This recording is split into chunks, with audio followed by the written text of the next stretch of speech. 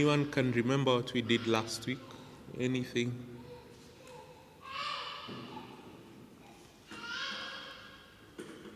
Anything that we handled last week? Something that you got from the study? Purpose for good health. Yep. Any aspect on the purposes for good health?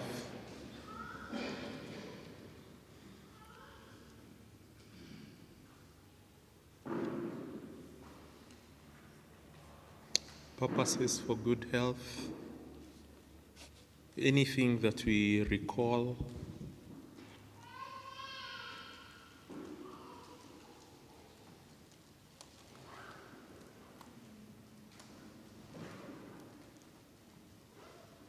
So today we want to see how do we think about some things that we get to undergo, be it suffering, be it sickness, serious diseases, some like cancer, mental illness, and disabilities that we may incur or face. So we want to see how do we handle all this? How do we encourage those who undergo this? How do we minister to those who undergo such? Someone can read Job 2:10. Job chapter 2, verse 10.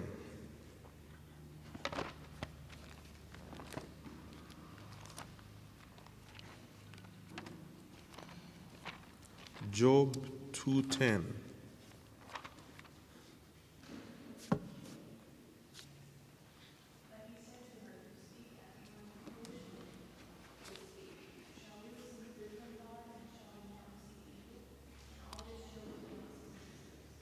Amen. So, shall we receive good from God and not receive evil? That's a dangerous text. What do we mean, receive evil from God? What do we think that means? Shall we not receive evil?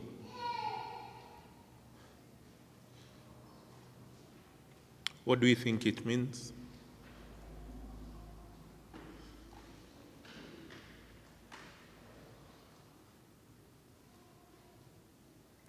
We don't need an explanation to understand how we receive good from God, but we may want an explanation on how we receive evil or why we receive evil from God.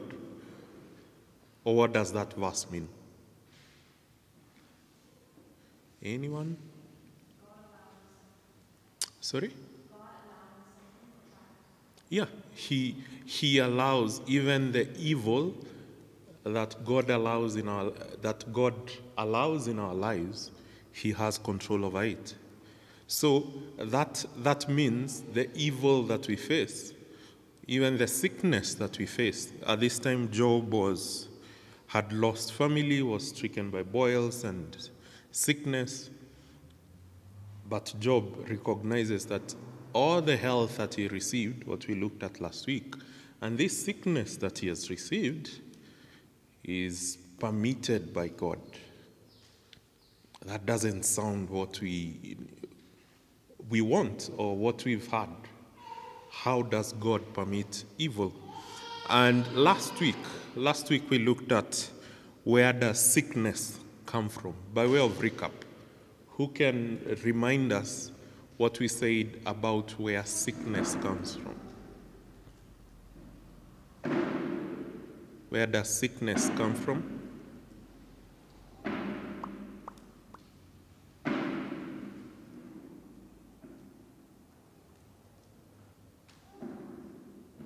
Sickness?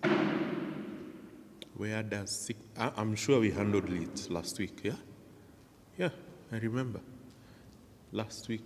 Where does sickness come from? The fall, yeah? Genesis 3. God has subjected all things to futility, as we'll see. And the sickness is a fruit of the fall, a fruit of the sinfulness that came from man. So yes, God created us without sickness, and just like death, sickness is a fruit of the fall. Death being the final enemy, as it were. Sickness is part of the many things that come from the fall. Someone can read Romans 8:19 to 23. Someone please read Romans 8.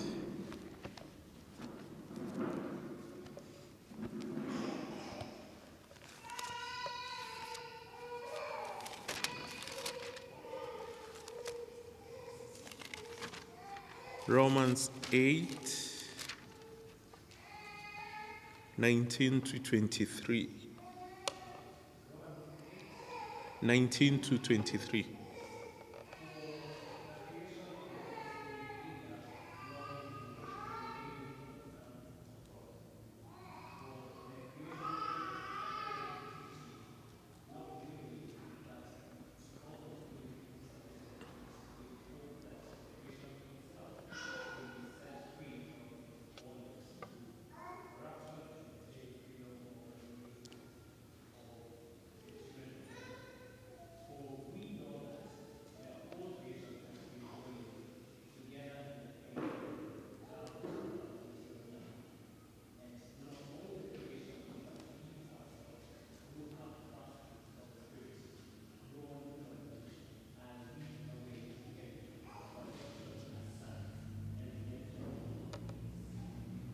Amen. Thank you.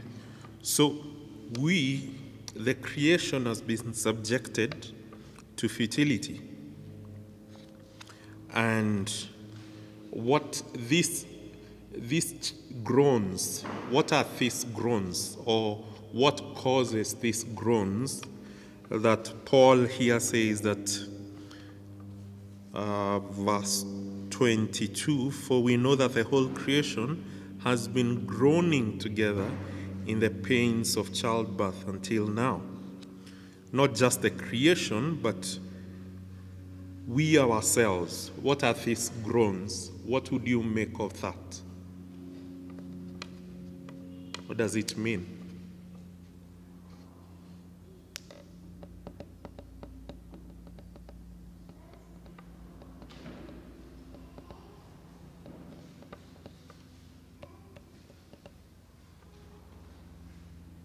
What are these groans? What do you understand by that?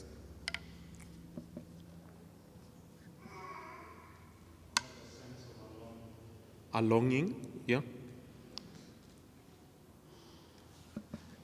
It's like a verbal displeasure. It's a verbal displeasure of things are not okay. And that communicates a longing to something. So the creation, and this is animating what we would understand when we say groaning, is not that the earth makes those sounds, but it communicates that things are not okay. And why are things not okay? Because of the fall. Why are we, who are the first fruits, not okay? Because of the fall, because of sin. And who subjected the whole creation to futility? Stay in the verse. Who subjected the whole creation to futility?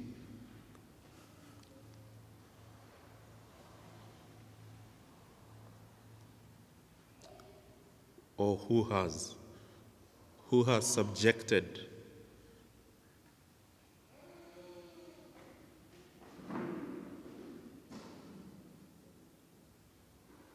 Anyone? Adam? Subjected it in verse 21. No. Verse 20. For the creation was subjected to futility, not willingly, but because of him, that will give us a hint who that is. Adam, yes, was a big player in this thing, but who allowed, let's say that, who allowed, and we can also say who subjected it in futility? The Creator God. And that's the last answer James will give. No more answers. Anyway, so we see the Creator God subjected it in futility. Why? Why did he subject the whole creation to futility?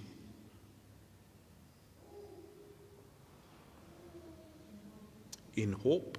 Hope of?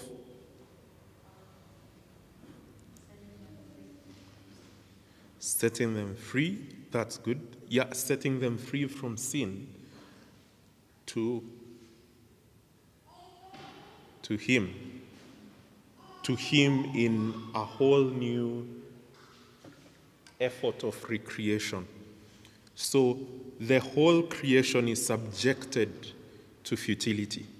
And this futility is what we see the world decaying, we see the diseases, we see the earthquakes, everything, the thorns and thistles that we saw in Genesis 3.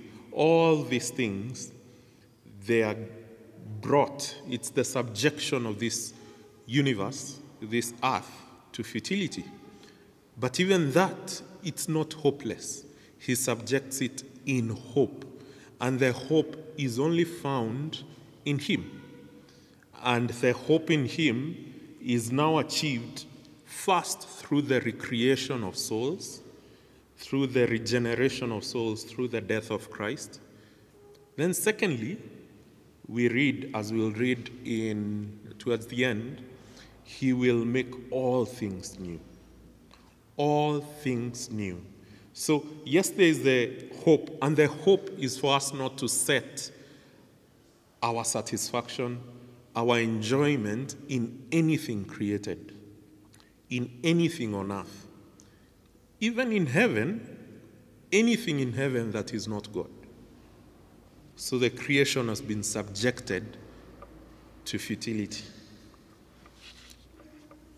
And so the most loving thing God could have done or has done, once sin separated us from him, was to ensure that we could not find meaning in anything but him. So our hope is not even in the recreated world if God is not there. Our hope is not in the new bodies if these new bodies will not be lived with Christ, in the presence of Christ. There is no need. There is no need for the healing of our bodies if we will not live those healed lives with Christ.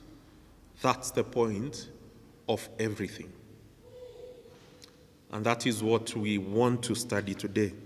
So there's a quote from this study by Piper, and Piper has a good booklet, around 18 pages, on Don't Waste Your Cancer. It's an excellent resource as to if you're seeking understanding and to know how to care for those with cancer and how to care for those who need, or if you are having a loved one who has cancer. So he says, it will not do to say that God only uses our cancer, but does not design it. Ooh, that's something. What God permits, he permits for a reason, and that reason is his design. If God foresees molecular developments becoming cancer, he can stop it or not. If he does not, he has a purpose. Since he is infinitely wise, it is right to call for this purpose a design. Satan is real and causes many pleasures and pains, but he is not ultimate. Remember what we spoke about God allowing sin, God allowing sickness rather. He is not ultimate. Remember, as Martin Luther said, even the devil is God's devil. The devil is not sovereign. So when he strikes Job with boils, Job 2:7, Job attributes it ultimately to God. Chapter 2, verse 10. And the inspired writer agrees they comforted him for all the evil that the Lord had brought him. Job 42:11. If you do not believe your cancer is designed for you by God, you'll waste it. We can replace that word with the sickness that we are undergoing, and it will change a lot. What do you think of that quote? It's a heavy one, because we want to believe that God brings only good things, and it's true.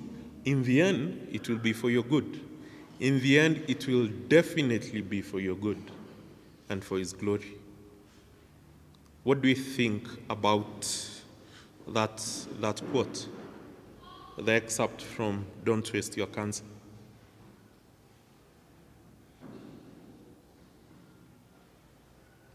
What do you think?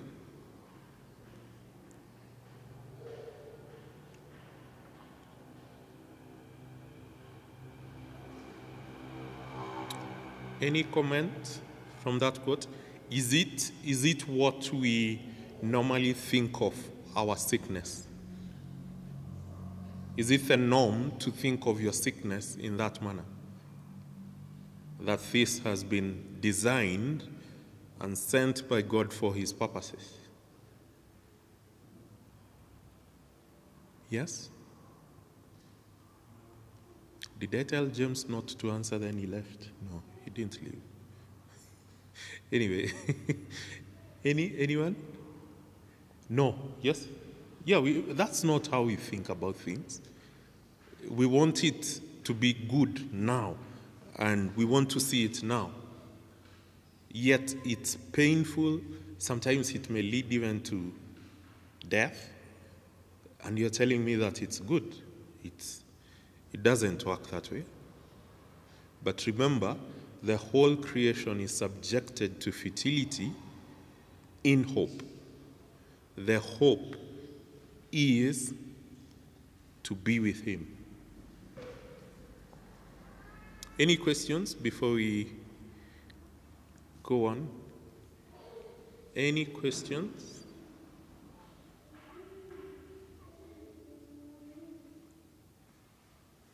All right. So God's purposes in... Yes.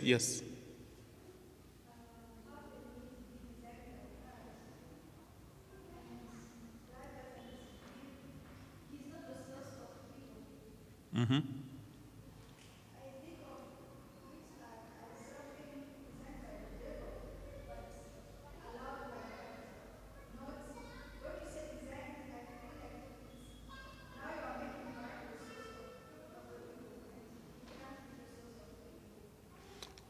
I get the struggle, and that's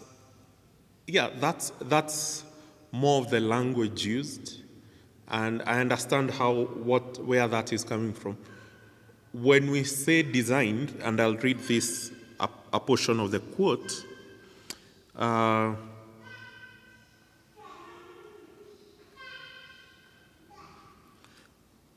So Piper says, and of course these are fallible words.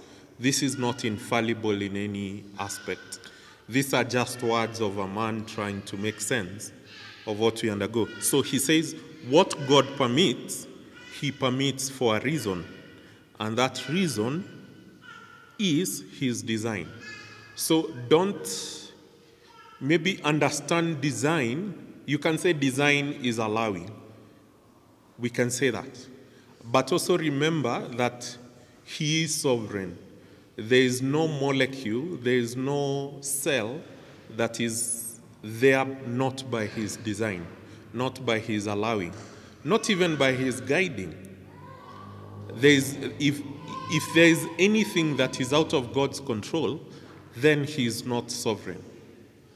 So, and I don't want to inch further into where evil came from, because we'll be here for the next year. So it's wise to know that since God is sovereign, nothing is out of his reach. I hope that makes sense. So, yes, you can say it's allowing, but also have the framework that God is sovereign over everything, even that which the devil does. Thank you for that. Any other? Yes, John. This.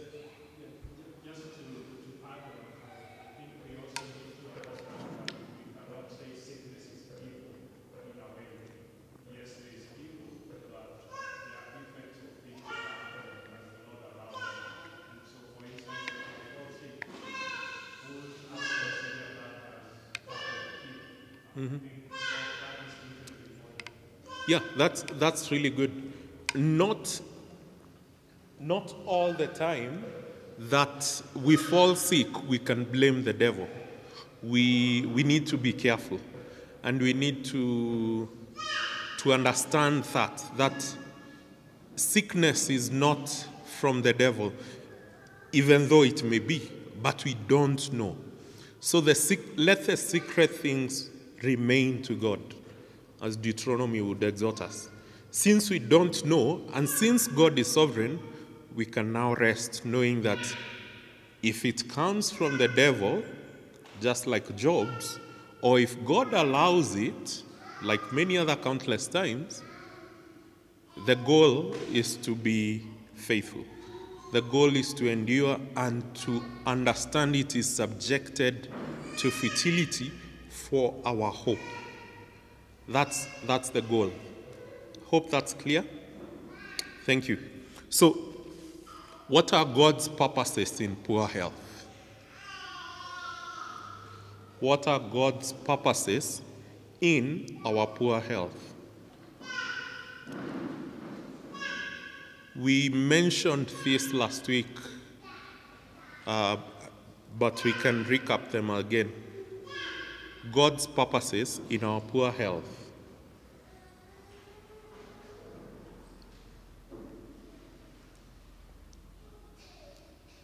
Anyone?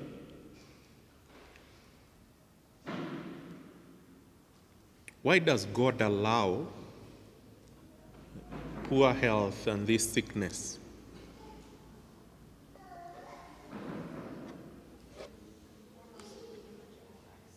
To conform us to the image of Christ? Yes, yes. Something else? Anything? Yes, Maggie?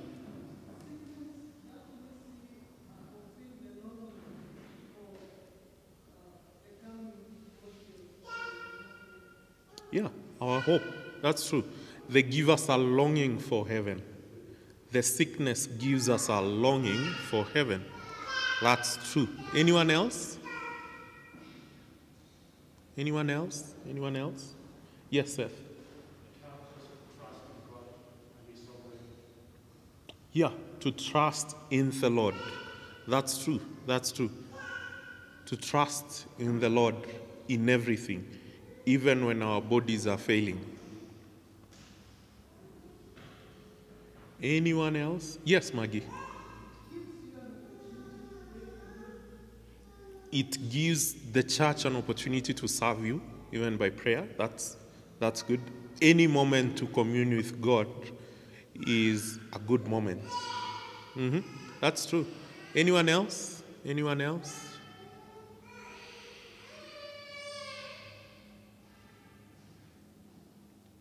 Those are good answers. So the first one is, just like we said, because this sickness is because of sin, and not, understand, we are not saying the person sins, but we are saying the sin that is in the world. And since the sickness and the suffering and death that we experience is a fruit of sin, so this sickness reminds us of sin and reminds us to hate the sin. That's when you're sick, how often do you remember that this is not the natural order? This is not how things were supposed to go. But because of sin, now we have sickness, we have thorns, we have thistles, we have pain, we have tears. It reminds us to hate the sin. The second thing is what Seth has said, to trust in the Lord. It wins us from self-sufficiency.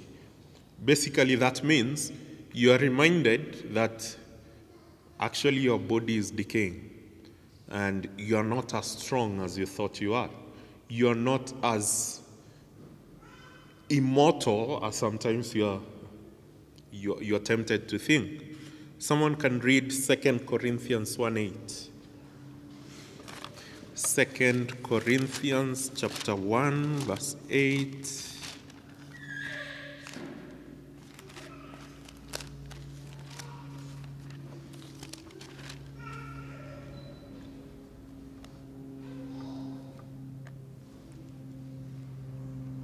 Second Corinthians 1:8. If you get it, you can read.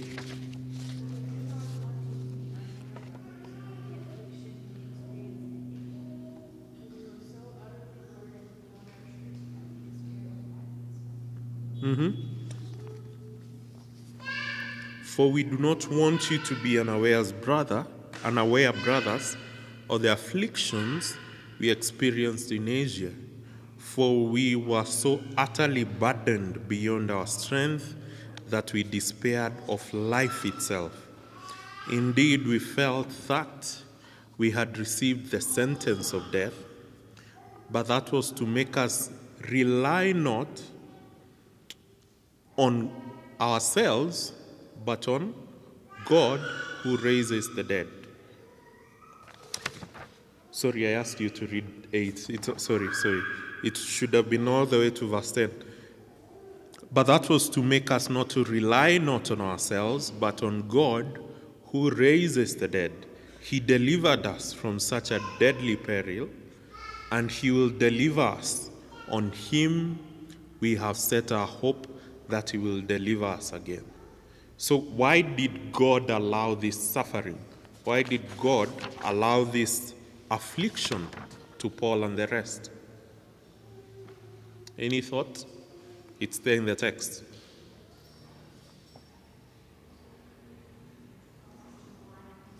Rely on him, not ourselves.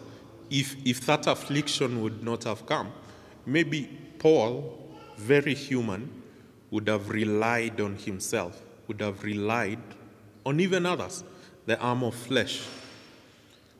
So Paul was afflicted, they were afflicted to remind them not to rely on themselves. And this brings us to the moment. Have you ever been sick to the point that you're not even, or even encourage someone who is sick to the point that you don't even see if you will make it? Even the doctors don't seem to be helping. They may help, but even them, the working of those medicine, it's only because God allows it. Have you ever experienced such a place, been in an experience whereby you feel you're in a place whereby you can't even rely on anyone else but God? Has sickness ever moved you to that place? Where it's only God. If the Lord doesn't come through, you are going to meet him, which is good. But you realize that you can't depend on your arm or flesh. And that's why we are saying that's the goal, that's the motive, that's why God would allow sickness. Purpose number 3, as Maggie said, poor health gives us opportunity to serve, gives others opportunities to serve. And that's true. And I remember someone, and I think I've mentioned it before, there is pride in not serving, and there is also pride in not willing to be served. It cuts both ways. So as much as you want to serve and be there for everyone, sometimes the Lord will slow you down to be served and have others serve you. Someone can read Galatians 4:13 to 15.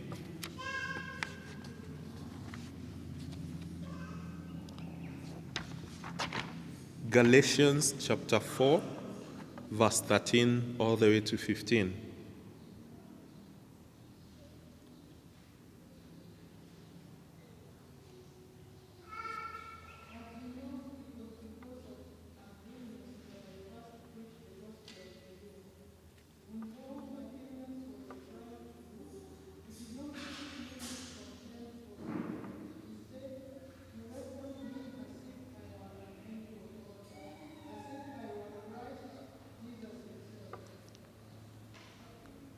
Fifteen.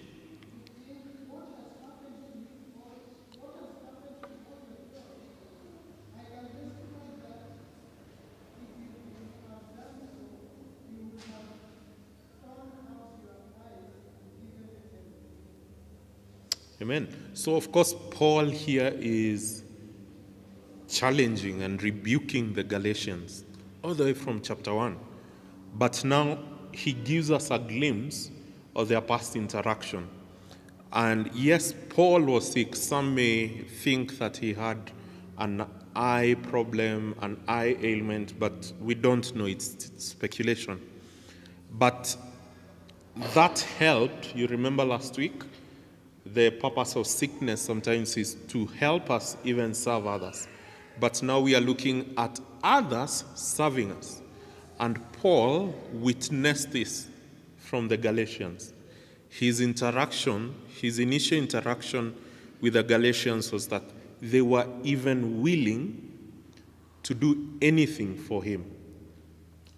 To the extreme that Paul says, if it were possible, whether it's a figure of speech or not, it's still extreme that they would have gouged out their eyes and given them to Paul.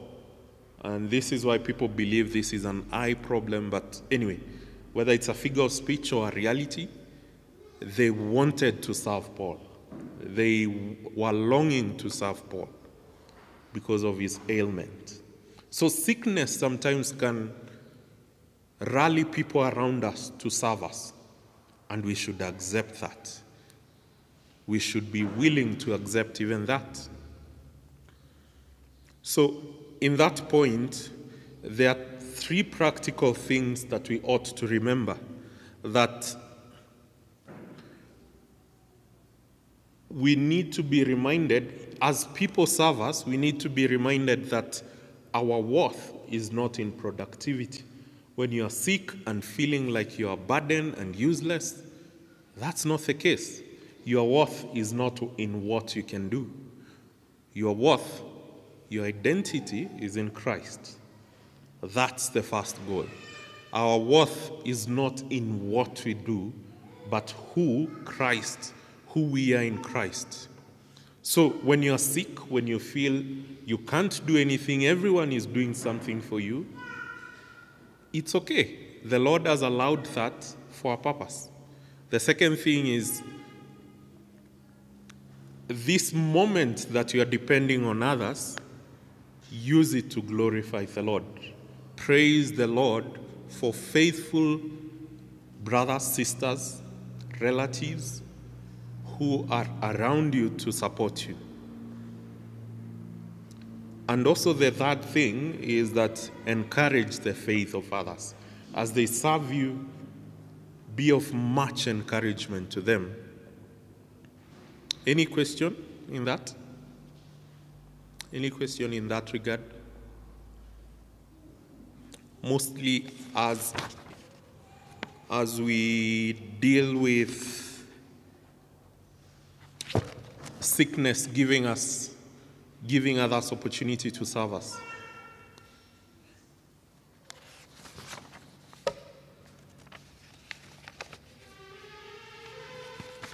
Any question?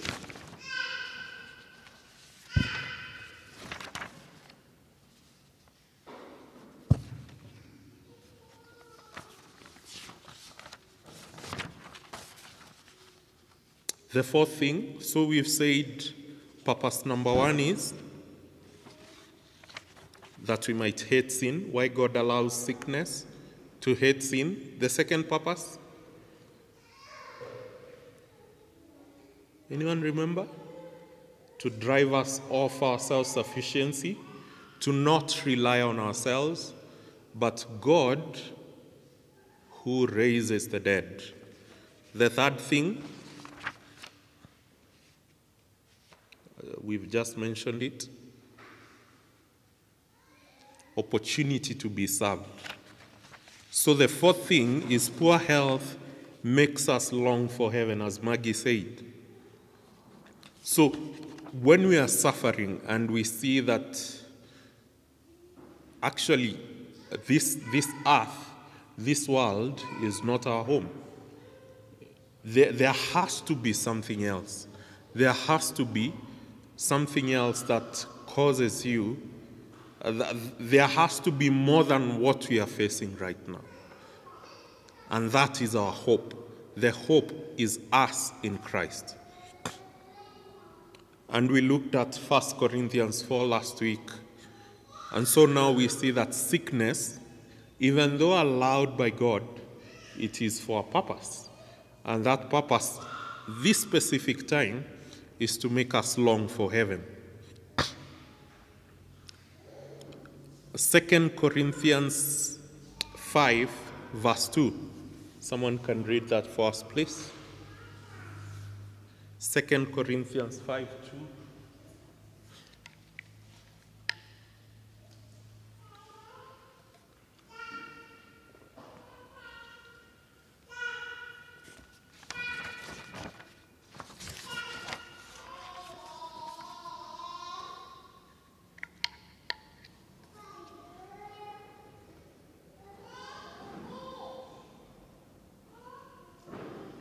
Anyone?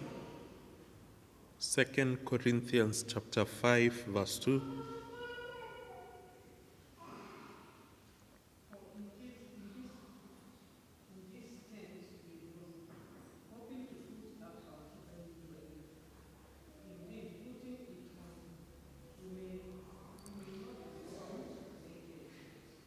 Amen. Thank you. Thank you for that, Catherine. For in this tent, Paul calls our bodies tents, for in this clothing, in this housing that we have, we groan. Remember the language in Romans 8, the whole creation groans, longing to be put on our heavenly dwelling, longing to be put on our glorified bodies, longing for heaven. Sickness can help us long for that. Sickness can be designed to have us have a heavenly vision. And that's what 1 Corinthians 4 that we read last week.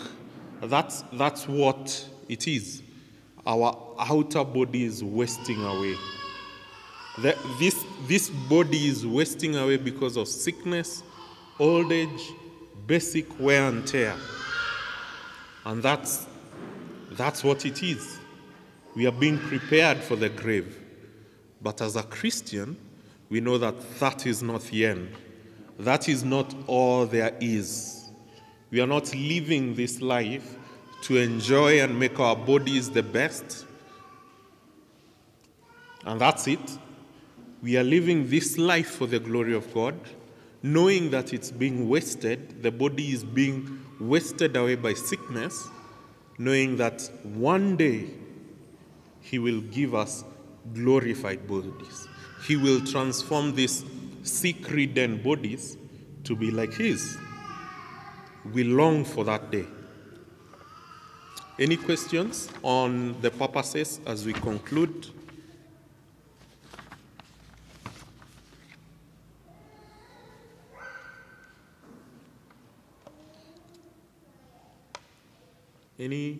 Anything? Questions, comments, testimonies? So, how many have been sick before? Okay, let me ask. It looks like, how many have not been sick? Okay, nobody. That's better. And how, or do we have people that we know that are sick? Now you may not be sick, but do we have loved ones that are sick? Definitely we have. So how would you encourage them? How would you have them live as faithful stewards? Remember, the topic we are handling is stewardship. How would you have them live as faithful stewards? Any pointers? We spoke about this last week. We can recap again.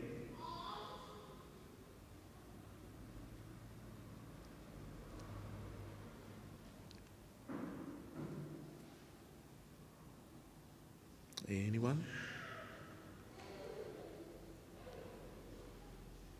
Yes, Seth.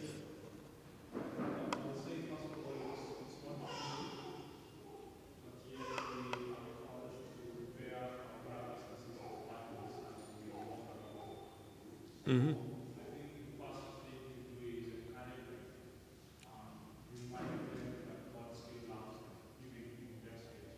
Yep.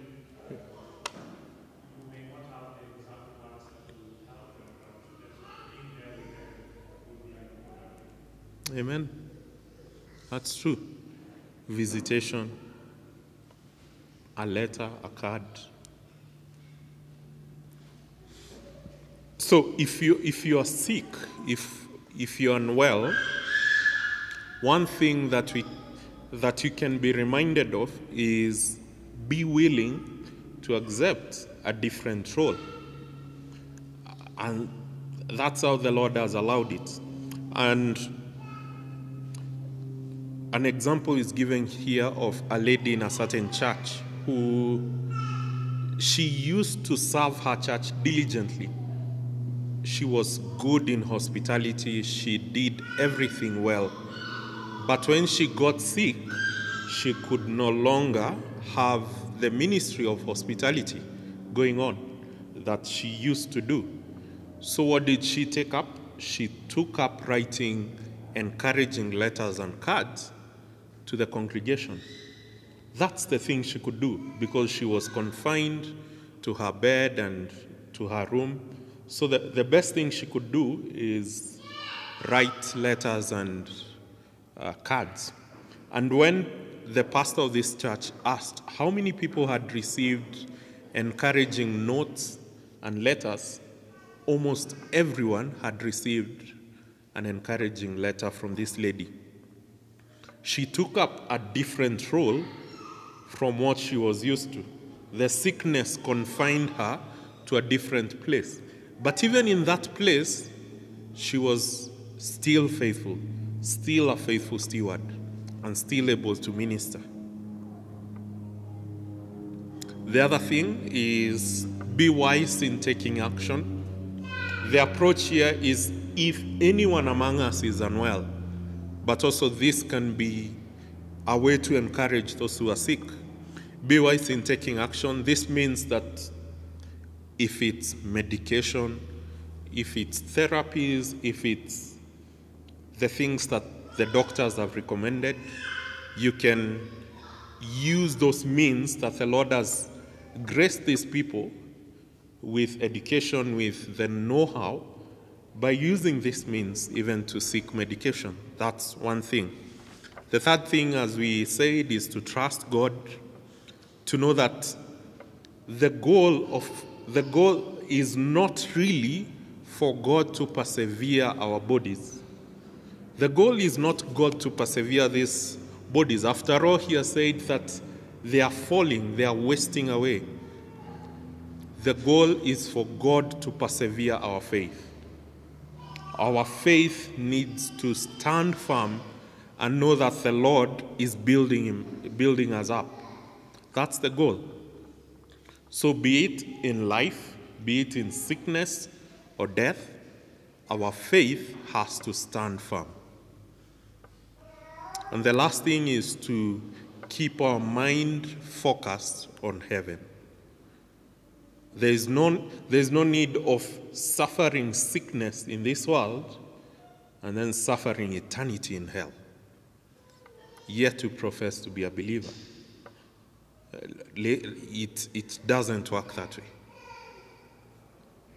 So let this be the hardest season of this life and the life to come. Any questions before we close? Any questions?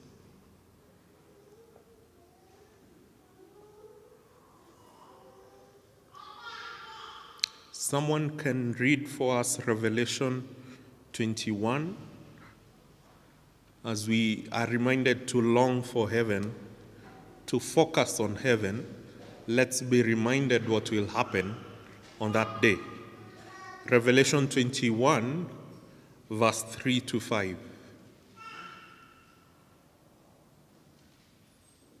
Revelation 21.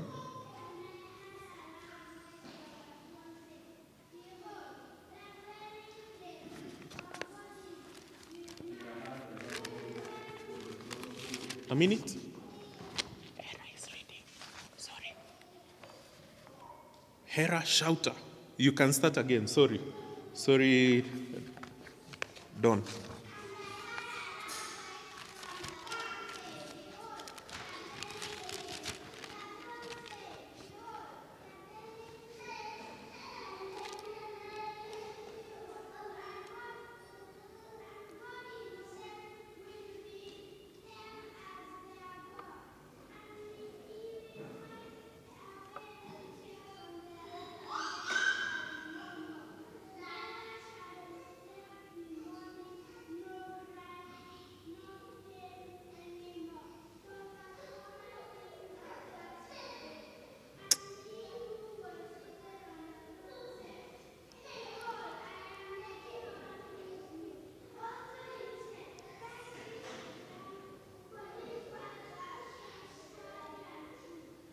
Amen. Thank you, Hera. Let's pray. Heavenly Father, we are thankful that you have